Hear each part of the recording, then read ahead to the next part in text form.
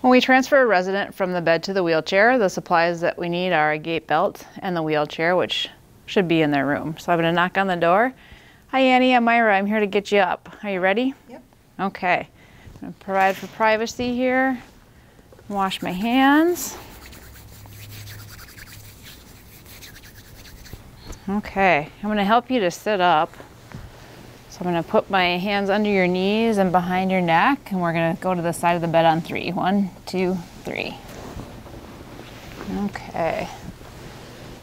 Are you feeling okay? You're not dizzy or anything? Mm-hmm. Okay. I'm going to lower the bed down to get your feet on the floor. Okay, I see that you have your grippy socks on, so that's good. Then we'll be okay. And then I'm going to put the gait belt on. So the gait belt has teeth and then a lock. So when I put this on the resident, it needs to go through this part first, and then it needs to go through the lock so the gait belt doesn't slip. So the best way to make sure that that happens correctly, that it gets around to the front correctly, is to put my hand there first. I'm going to have you raise up your arms a little bit. Okay.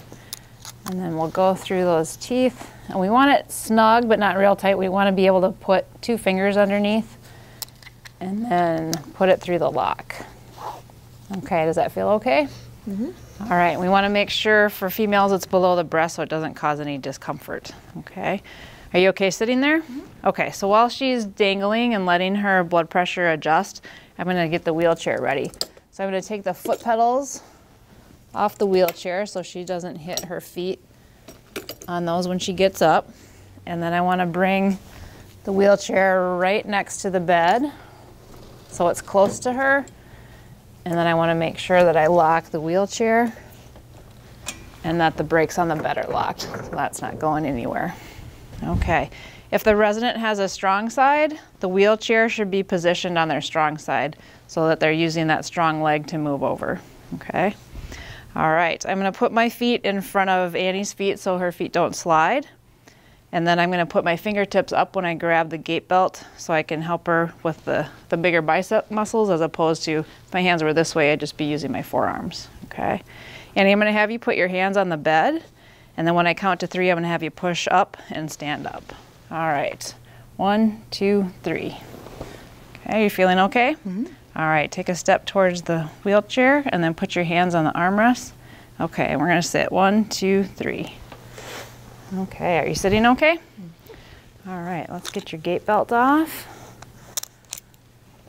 Sit forward a little bit so we don't hurt your skin. Okay, we'll get your brakes off. Do you want your foot pedals on today? No. Okay. I'm going to put your call light right in the middle of your bed if you need anything.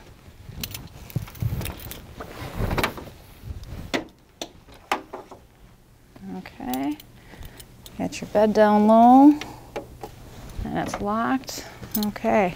I'll put your gait belt away and I'm going to wash my hands. I'll see you later.